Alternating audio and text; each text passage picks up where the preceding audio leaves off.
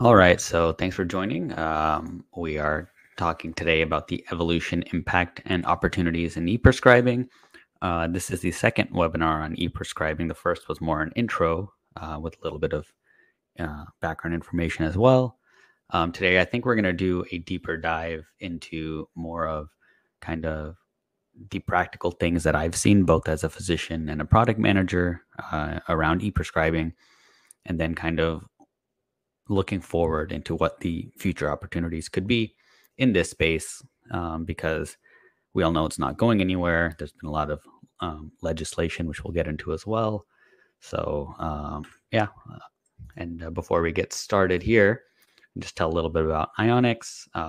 We're a tech company that helps startups and enterprises. We do a lot of fintech work, but our health tech work is also picking up right now. And I think just wanted to mention that I lead the health tech vertical at Ionix, as well as I also consult for a lot of different companies, including Fortune 500 companies and quite a few institutional investors, generally in New York or overseas.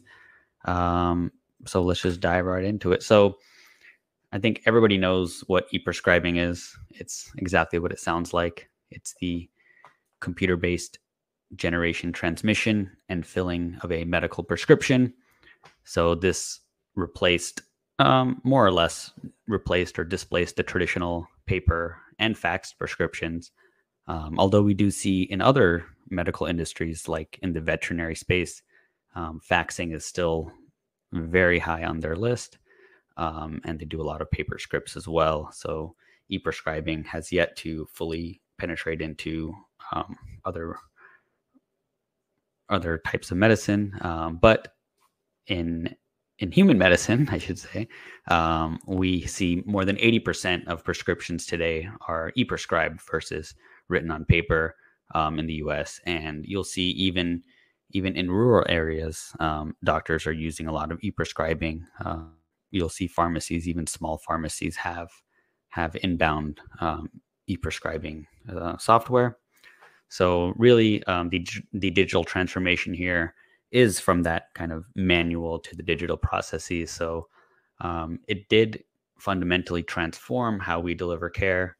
If you think about kind of what doctors used to do, it would be you come in, I talk to you, we, do a history, a little examination probably, and then at the end, if I do need to give you a prescription, it would be maybe take less than a minute for me to scribble your name, age, birth date, maybe, and then Latin shorthand for what medication I'm prescribing you, hand it to you, and then, we can move on to the next thing.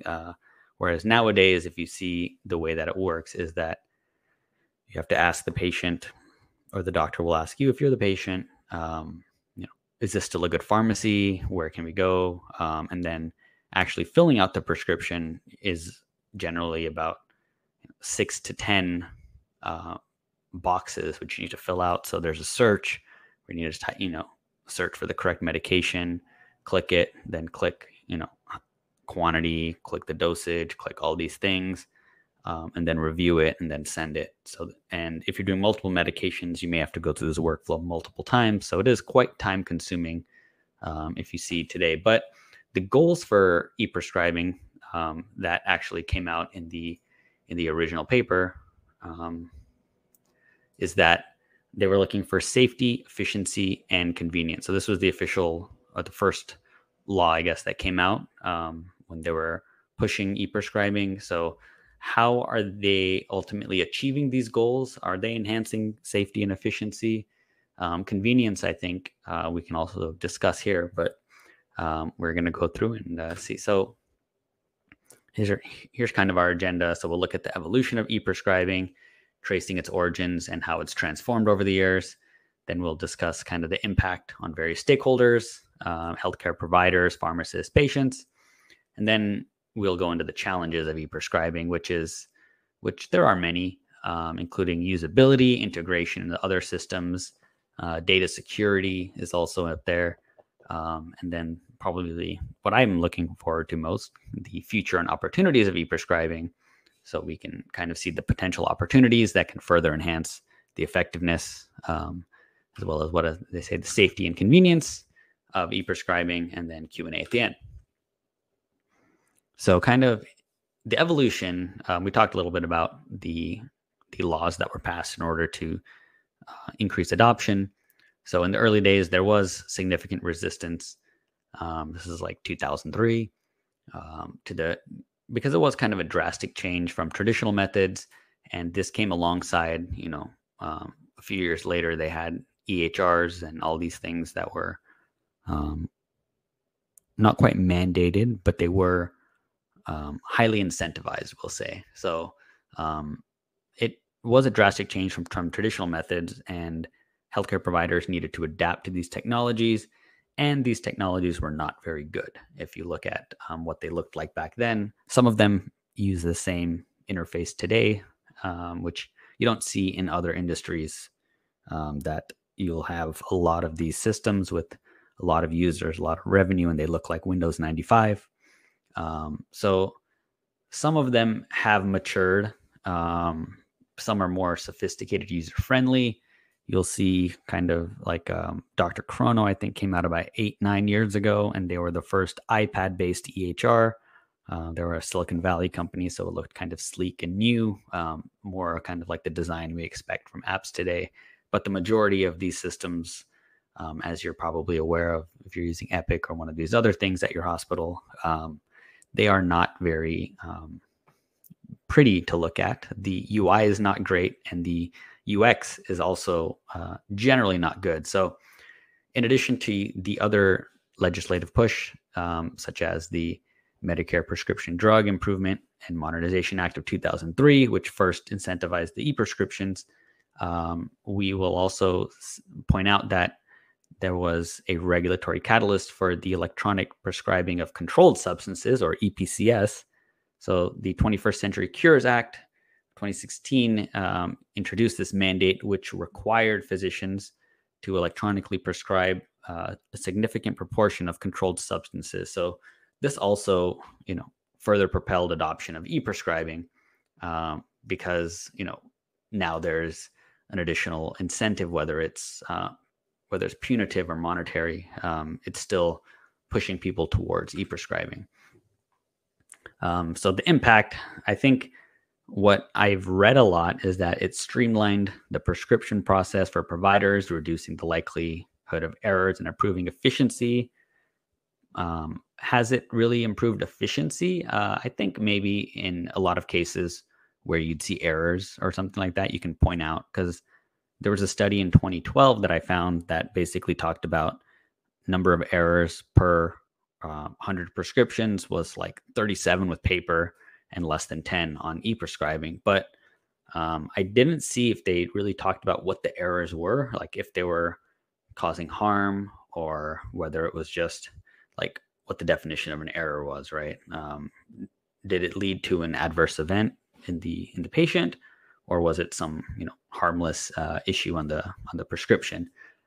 And the other thing was that a lot of it talked about legibility. If you look online today, I don't see that from a pharmacist perspective. I don't know if we have any pharmacists in the crowd today, but I think from a pharmacist perspective, I haven't really heard a lot of feedback of, I can't read this, I don't know what this is. Generally there's enough information for them to look at it and say, hey, okay, like I know what drug this is and what I need to do with this. Sorry, give me a second. Yeah, 1 second.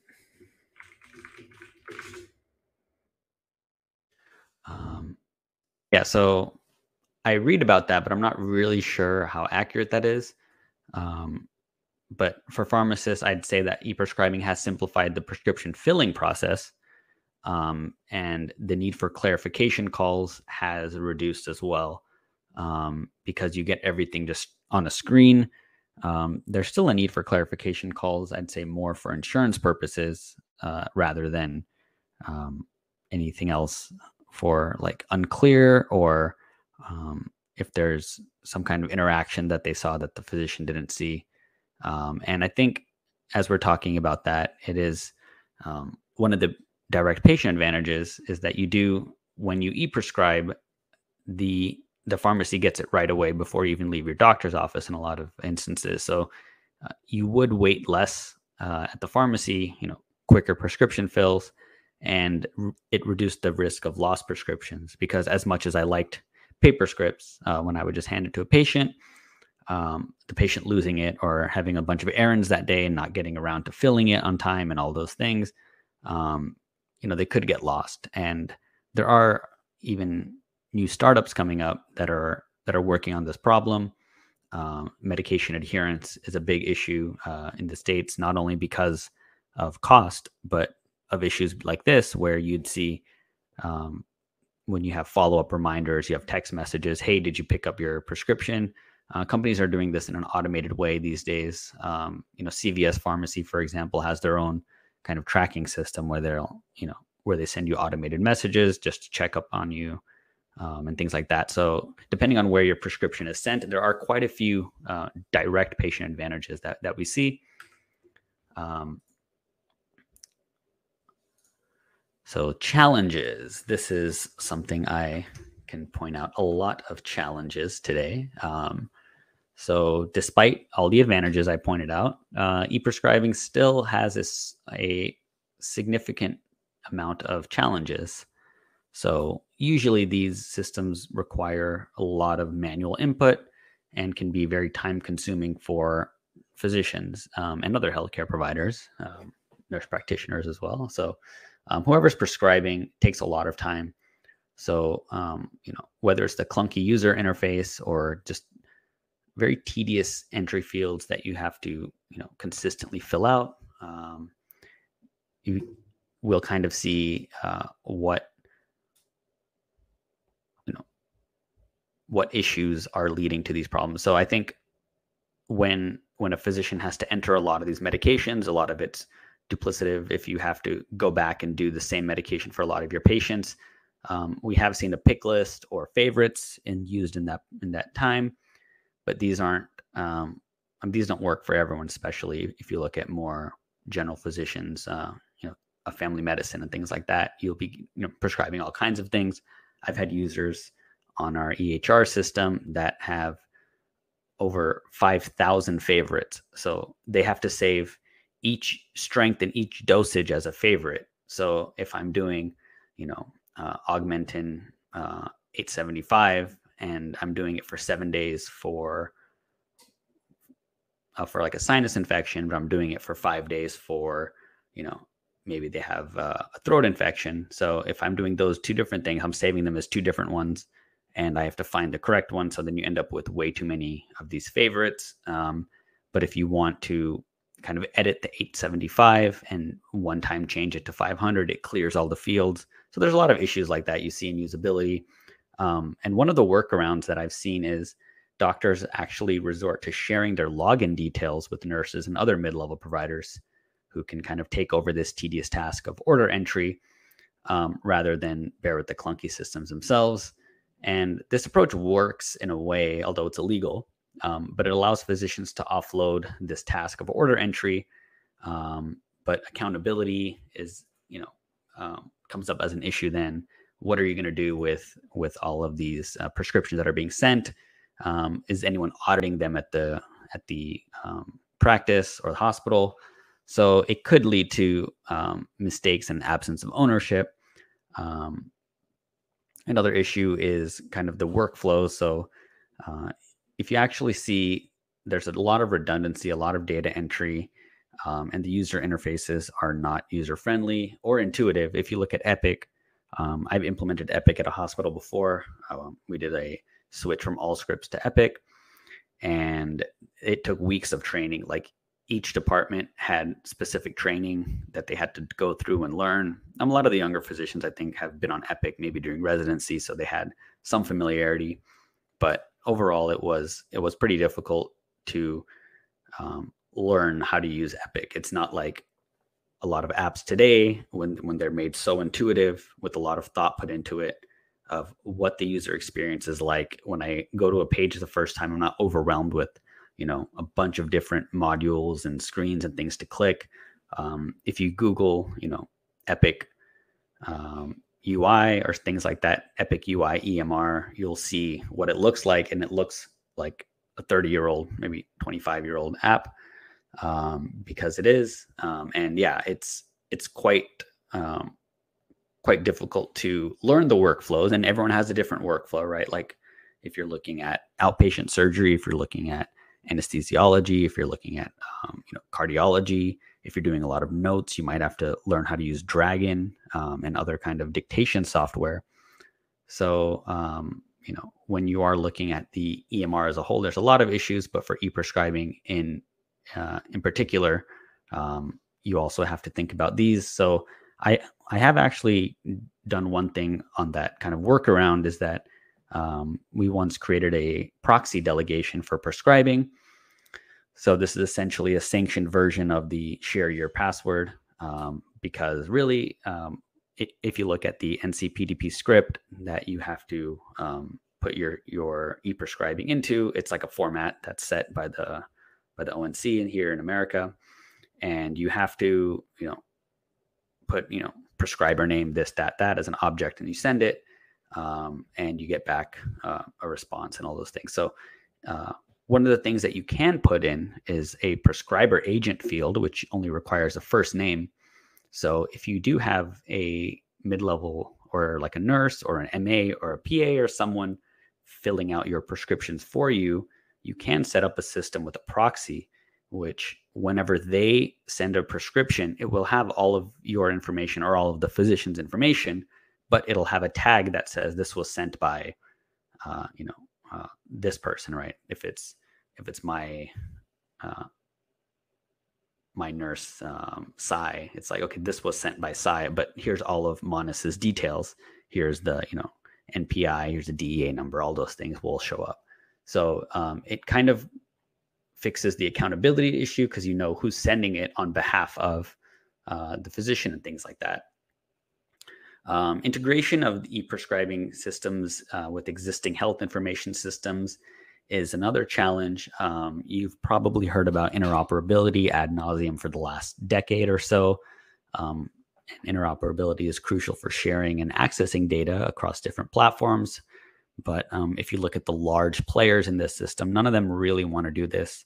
The data is like gold, and they're hoarding it like dragons from other people accessing it.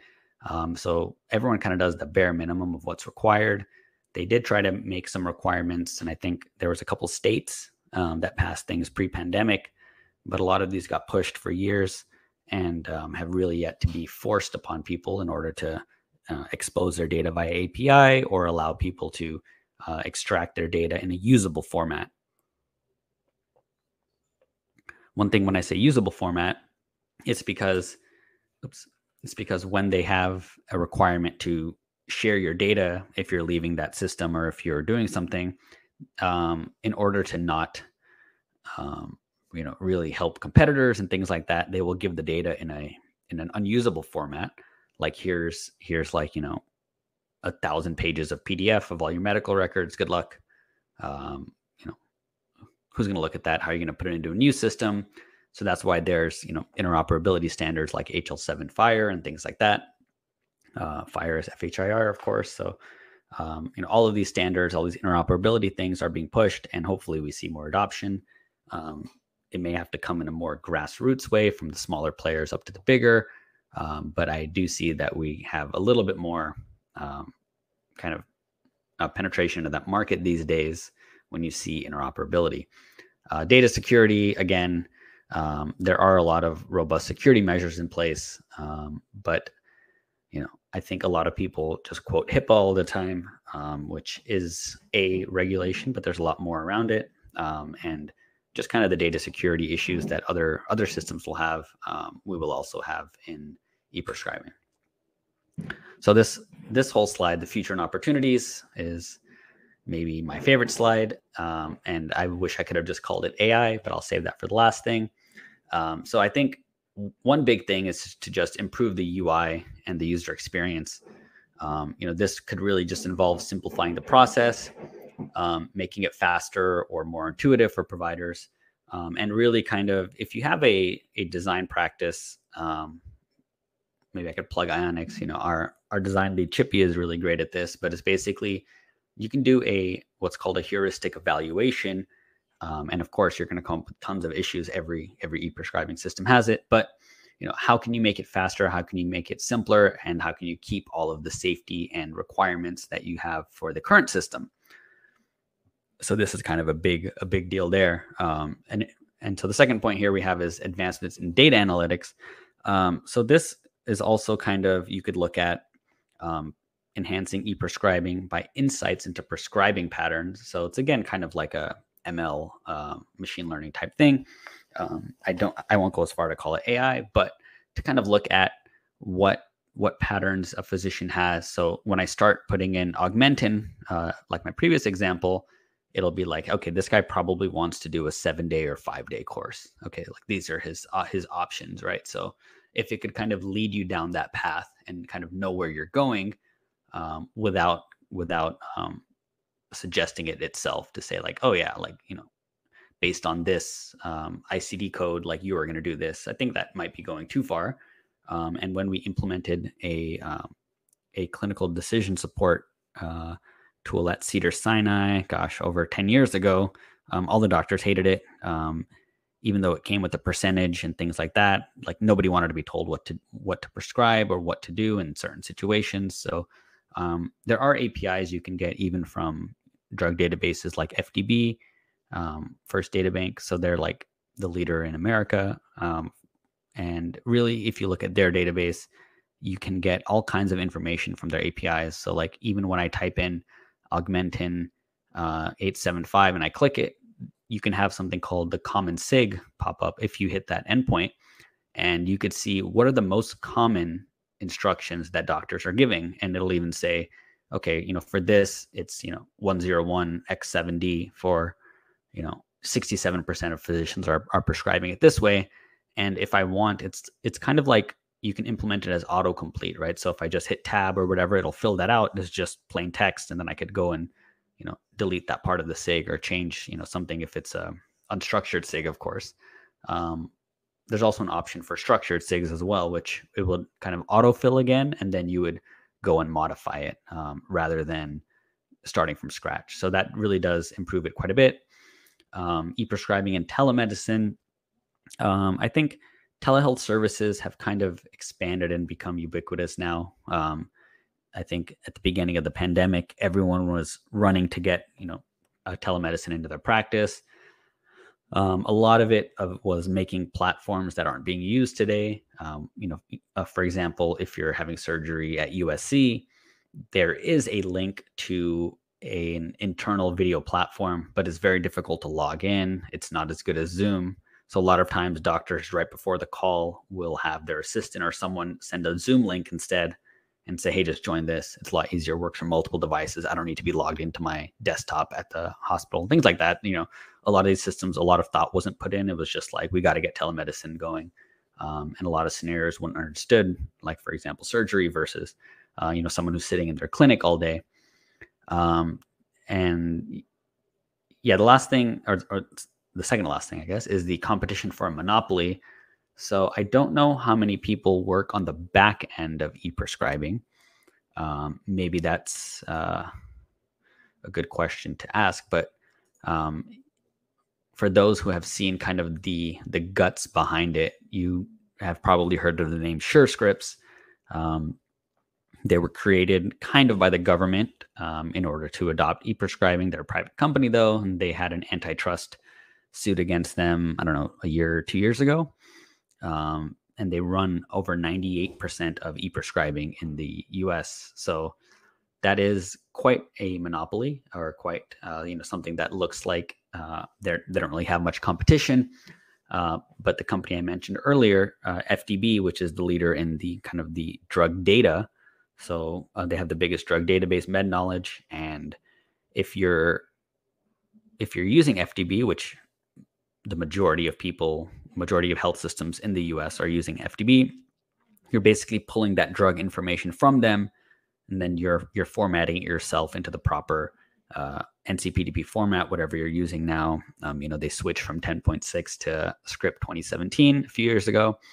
So if you're using the latest script 2017-071, you would have to format it in that format and then send it through SureScripts, and SureScripts would then route it to the correct pharmacy, and the pharmacy would receive that information. So FDB is kind of tried to cut out the middleman with their new software called Vela, VELA. So they're kind of like, we already supply all the drug information. Why don't we do the routing as well? And the Vela platform is actually pretty cool because you don't have to do as much of that formatting manually that you have to do with SureScripts, because SureScripts is like, give us the electronic message in the perfect format, and we'll make sure it gets to its destination. Whereas FDB is trying to become kind of the single source to say, okay, we'll not only give you the drug information, but we'll also package it for you and send it along our network, which probably cost them, definitely cost them millions and millions of dollars to create this network. So I'd say that they're pretty heavily invested, and I think the near-term future will be interesting to see how that plays out with the actual competition for SureScripts. And for AI now, which is all the craze, everyone's talking about AI and everything. Some people just spam about regulation. Other people are excited. Other people are, skeptical. So, just to kind of think about things like GPT and NLP in ePrescribing to see, like, so, how can we use this software, this new emerging tech, to improve the future of ePrescribing. So really, I think that GPT is being a language model that's trained on a diverse range of internet text, but you can train your own GPT model, which isn't that difficult because OpenAI has tools for developers in order to do this and have kind of a more narrow version of ChatGPT, which won't be in a chat form, right? GPT-4 is API based. You can really do a lot with it. So rather than the ChatGPT version, which has a broad understanding of human language and can create, coherent text, contextually relevant sentences, and all these things that they've shown in medicine as well for being able to pass the USMLE. These things are somewhat impressive, but how can they really help the real world? So I think if you kind of couple these, GPT and NLP's ability to understand, interpret, and generate human knowledge, you can really train these tools to automate the process of filling out prescription forms based on a physician's written notes or even spoken word. So this can really significantly reduce the time to fill each prescription. It can even, maybe replace that kind of proxy and just kind of make it a really quick, streamlined process. You don't have to do things. You just say, okay, do this. And I'm not sure how we'll say who's filling it out, because still the physician is in the end. There is a requirement after you click send on the e-prescription that there is a review. So you must review each prescription. So even if AI fills it out for you, the ultimate click of, yes, this is correct, has to be done by the physician.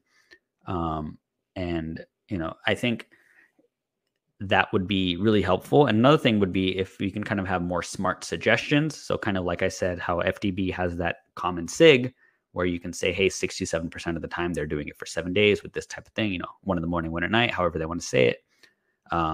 So rather than that, it's kind of a recommendation system where you don't tell the physician what to do, because we've gone down that road a long time ago and it did not work. But,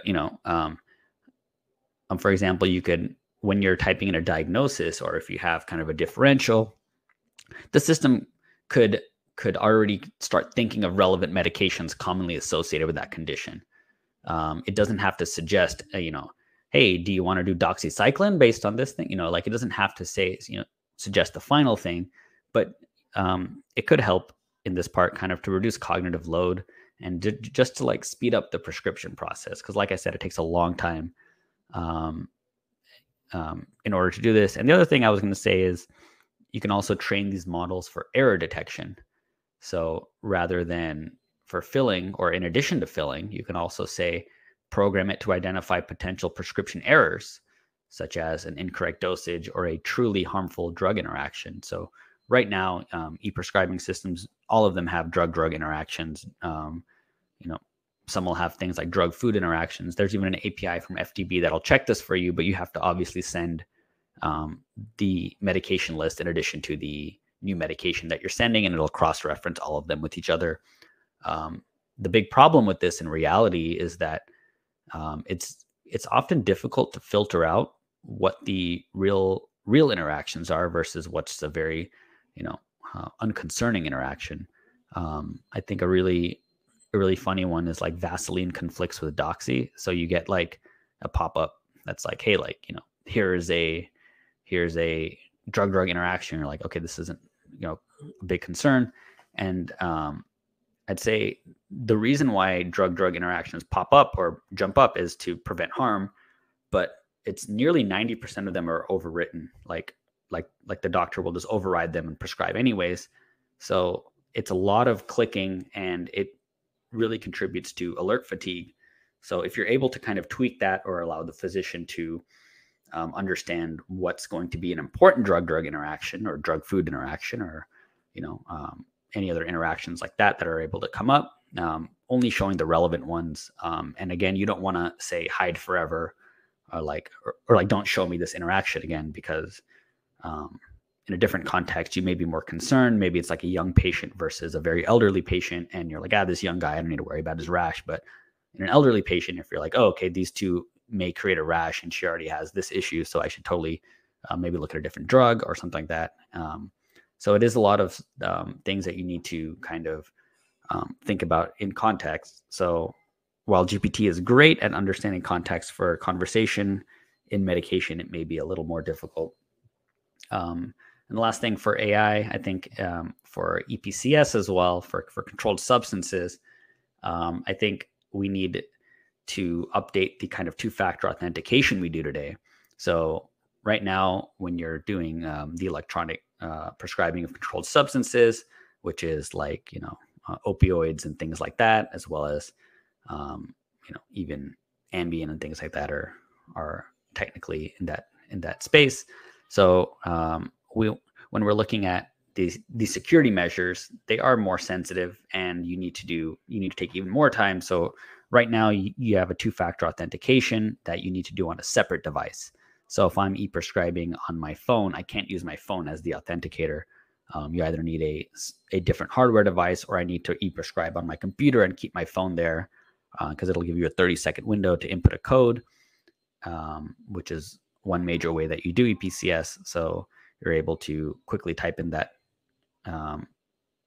Generally, I think it's a 5-digit code, 5 or 6-digit code, and then you can continue on with prescribing your medication. So I think if we can keep that security, but still making it easier, AI can really detect who is the user, just based on usage patterns. You don't need to say like, okay, like this is someone logged in as Maanas and prescribing under his name. Even if you have proxy, even if you're using AI here, you could have a bit more on fraud detection. And it could flag unusually high volumes of controlled substances that are being prescribed by a specific provider, or it could flag an unusual combination of drugs.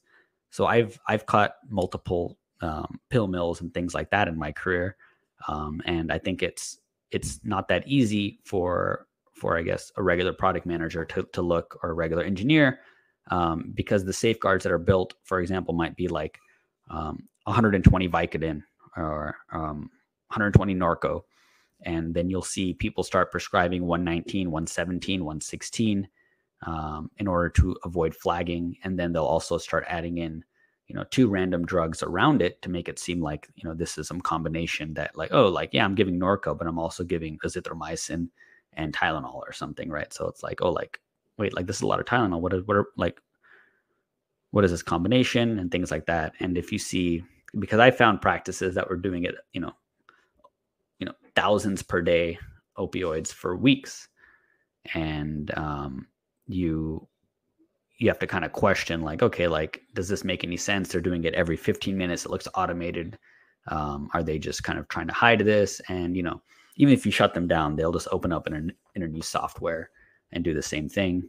So that kind of fraudulent thing, if we can detect it rather than wait and like manually look for like, oh, like, 6 weeks of crazy prescribing from this practice until the pharmacy raises a red flag and it comes to us, and then we have to look into it. Rather than that, if that red flag can be raised internally by using AI, would be great. The last thing is really regulatory compliance. So I think understanding regulatory text and flagging non-compliant practices could be great. I think, maintaining adherence to these complex regulations is almost like a full-time job. As things keep changing, you need someone who's going to constantly be on top of what's happening and exactly what you need to do. So I think this is another one of the last things that I'll say here. But I think the future of e-prescribing, kind of using these temporary solutions like tolerating inefficiencies or delegating responsibilities are only kind of scratching the surface of the problem. I think today we need to streamline workflows, enhance user experience, and make a lot of design improvements. But ultimately, I think the potential for revolutionizing, e-prescribing lies closer to the AI technologies and GPT and NLP. So, despite the challenges that we have today with AI integration, these technologies do look towards a future of e-prescribing where it's much more seamless, integrated part of the healthcare journey rather than what it is today, which is kind of a tedious chore. I don't know if we could ask any physicians, but it is a pretty tedious chore today in order to e-prescribe. Yes, I think the more specialized folks will disagree, say, oh yeah, no, it's great. Like I prescribe these 10 meds, I just click which one I want and it goes quick. But yeah, speaking to, my friends from med school and others, it is kind of a tedious task as well that they feel. So I think integrating AI as soon as possible will give a lot of interesting data. And, in the future, when we do have it kind of seen, we will have to see what kind of collaborative effort comes between healthcare providers, system designers, and of course, regulatory bodies and patients.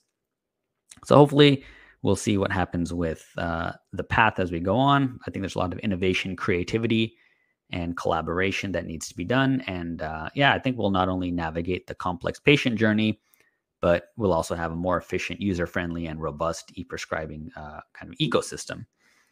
So I think with that, talk a little bit about how we can help. I think it might be cut off on the bottom, but I of course consult quite a bit, both with customers and individually. We do a lot of kind of tailored solutions as well. I work closely with organizations to understand kind of the needs and requirements, help to identify and implement the most suitable solutions, whether it's using AI or not, for improving patient care. We do a lot of integration. So like I'm both a physician and clinical product manager, which was on the second slide. I don't know if I mentioned, but I think when we're doing these kind of integrations, whether it's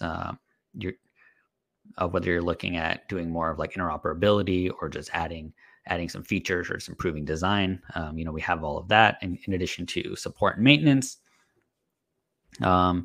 And I think the last thing of AI solutions, again, like we don't create the AI ourselves, but if you need AI, kind of an AI solution implemented, whether it's training your model or if it's, just making sure the correct data is going in and flowing out and how it needs to work, and just more of like, what the AI solution needs to look like. So I have my little caveat that I added, which is implementing AI solutions using APIs and other tools rather than creating the AI ourselves. So our focus is helping healthcare organizations adopt AI technologies in a responsible and effective manner, providing seamless integration, tailored solutions, data security, and additional support and training. We'll almost wrap it up here with the get in touch. Would be happy to hear from anyone in today's webinar. And if we have any questions, I know that there's at least a 10-second lag between real time, so I'll wait this time instead of assuming there's no question and stopping recording. All right.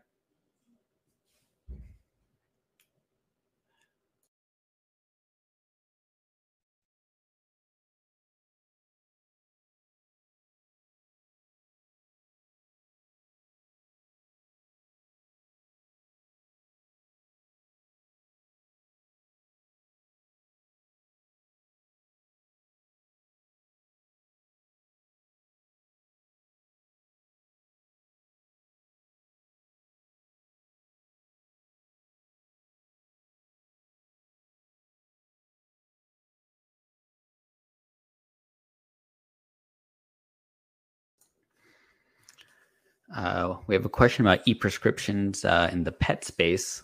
So yeah, this is one thing that I have been looking into recently as well. I did mention pet medicine, that they do a lot more in veterinary medicine with paper and faxing still. Um, so when you look at the excuse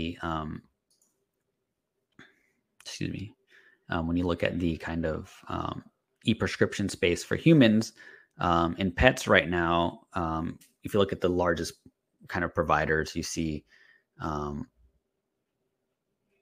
Chewy is actually at the top, which is also like a prescription, sorry, a subscription for pet food, and it's basically um, you can go online, you can select what food and things you want, and if you need medications, they also have that as like it looks almost like an Amazon shop, but when you select a medication, it'll say like you need a prescription for this, and what you need to do then is it takes you to a form where you need to fill out your doctor's name and practice and address and phone number and fax number and all those things that you'll find online if you Google your veterinarian, and then it's like a Wizard of Oz process where they will manually go and fax the doctor the e-prescription, sorry, the prescription request, and then the doctor will approve or call or whatever. And sometimes they'll also call, but generally they'll fax, and it happens through fax, which used to be the same for human medicine as well. Paper prescriptions, you'd see a lot of faxing in the older days, but yeah. So right now, that's how it works.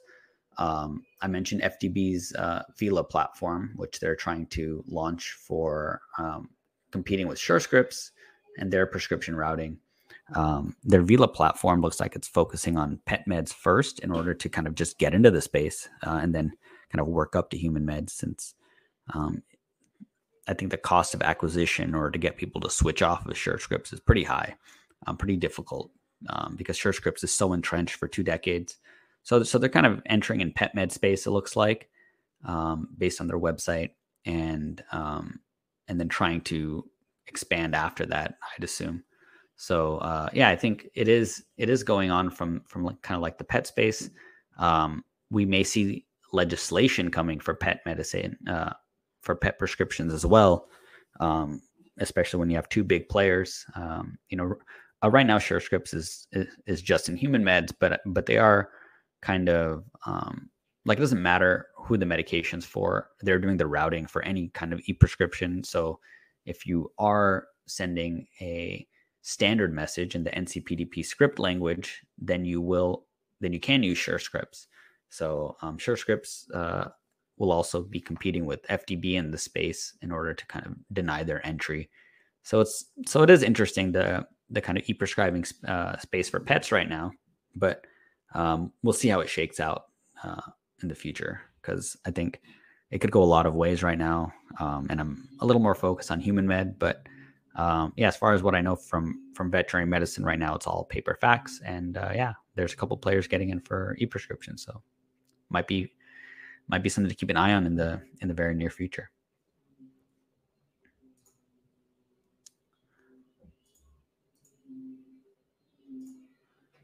Is that published?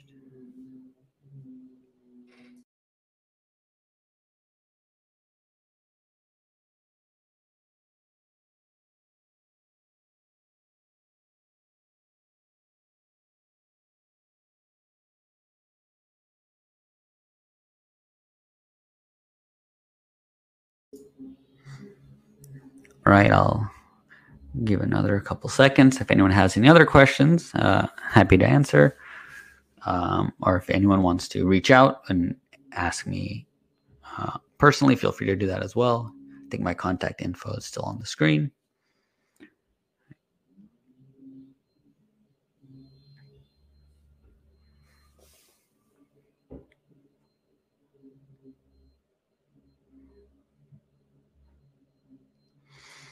All right. Have you encountered any specific regulatory or policy related challenges that hindered the successful implementation of e-prescribing? I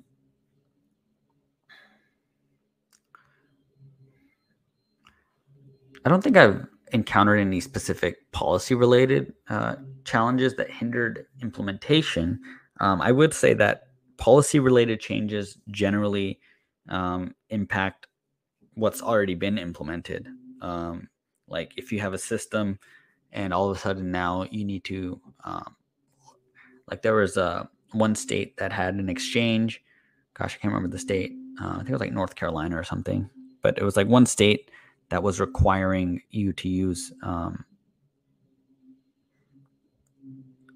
like some additional info. And then it was like, okay, it's going to cost us a lot to implement this thing. How are we going to comply with this state versus like the other 49 states, which don't require this at all? So it is a bit like, yeah, I would say it's less of implementing and more of just kind of like accommodating the change, right? Like, and generally you'll see organizations, especially kind of EHR organizations, which is where the majority of e-prescribing takes place. We used to call it CPOE, computerized physician order entry, but I don't think anyone uses that term anymore. But yeah, basically when you're already doing CPOE or, e-prescribing, it's not like you have to, like, very few people are starting from scratch is kind of what I'm trying to say. When you're talking about implementation due to regulatory issues, it's that you need to modify your existing implementation in order to abide by the new rules. So if the new rule states that you now need to do some additional or share some additional info, it becomes quite difficult in order to kind of fit that into your product roadmap or whatever you're doing for your organization. So generally what I've seen is that you kind of want to do the minimum amount of work to satisfy the minimum requirements. You don't go above and beyond and be like, okay, like how can I implement this in a seamless manner for everyone? You're just like, okay, how can I quickly adhere to this new thing that's going to take place at the end of the year while still doing all the other feature work that I want to do. So yeah, I hope that answered your question. So I'll give another few seconds if anyone else has any questions. Otherwise, we can wrap it up and hope to chat with some of you privately afterwards since I have my info here. So anything comes up, feel free to reach out. Cool. All right. Oh, yes, there we go. Thank you.